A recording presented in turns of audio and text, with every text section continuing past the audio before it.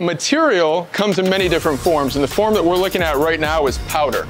Magnite powders can be made out of many different types of alloys with many different types of nanoparticle loading, and from there we put it into a die set in a nanoforming machine. I got a question. So you come up with the formulation, right, of the powder? We do, yeah. So depending on the strength that you want and things like that? That's exactly right. Perfect. So yeah, you're taking those raw elements and different minerals that go into that to make. We are. So one of the most important things about Magnite technology is we're not using commercial grade alloys. There's aluminum, steel alloys that are used every day to make things in the archery industry and the general weapons market.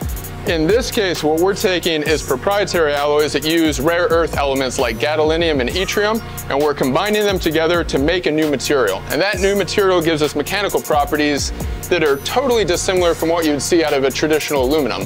That makes things lighter and stronger so you can make a better bow.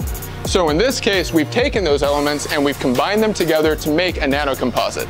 Now, half the game is taking gadolinium and yttrium and other elements like magnesium and forming them together.